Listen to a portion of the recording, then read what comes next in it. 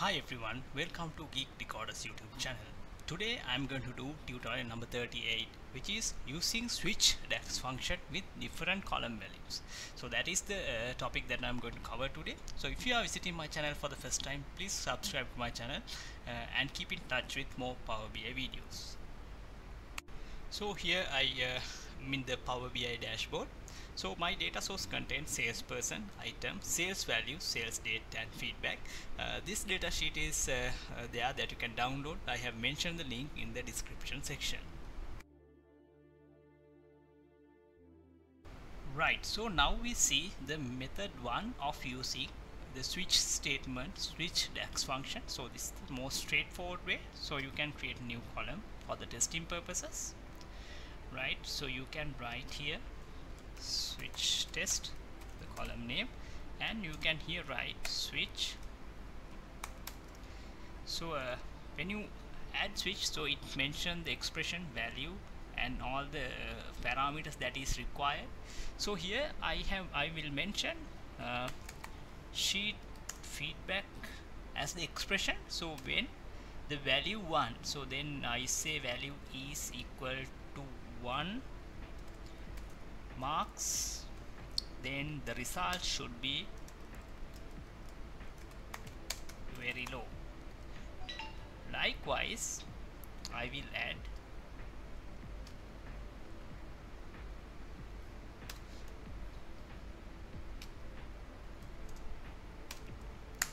so value 2 is, let's say, 2 marks, then I would say low. Likewise, I can add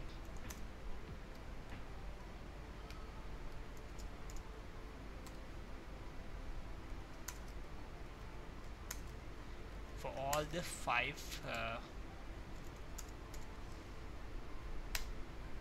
feedbacks that I have. So here I say low, then here if it is 3, I would say average, here I would say good, and then else I would say very good.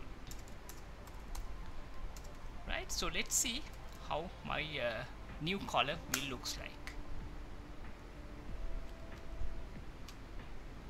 Right, as you can see now 3 marks is average. Now as you can see, I have written the straightforward switch statement, so accordingly my values are displayed in the new column.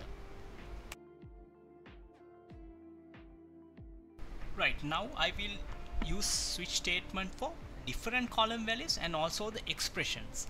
So for that I will create a testing column, right, which I rename as switch test 2. So here I use switch, and here for the expression I will say true, right, and I can write the expression. So first I will use sales value column, so I can say sales value greater than 200, I can say better, right, and then I will use another column. I will say sheet feedback equals to 2 marks, then I can say low. Then another expression type of thing I will add here. I say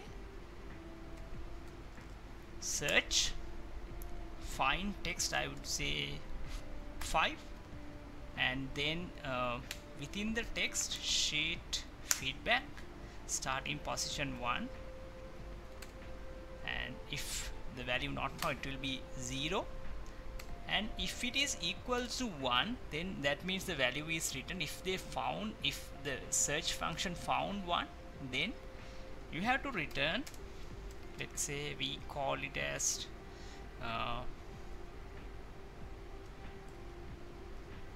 create something like that, anything that you can output, and else you can say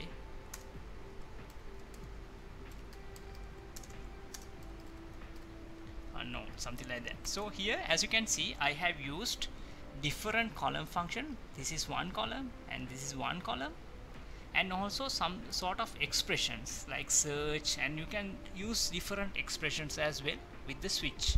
Right, let's see how our value would look like.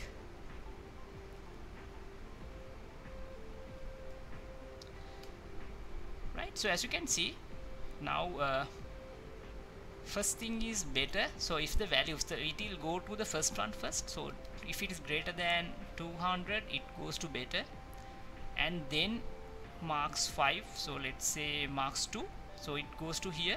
So here there's a 1, and likewise, so it go sequentially. First it will check this one, then this one, and this one, then it goes to unknown. So this is how you use expressions as well as multiple columns with switch statement in Power BI. So thanks for watching my video, and if you enjoyed, please share it with your friends, and please subscribe to my channel for more Power BI videos. Thank you.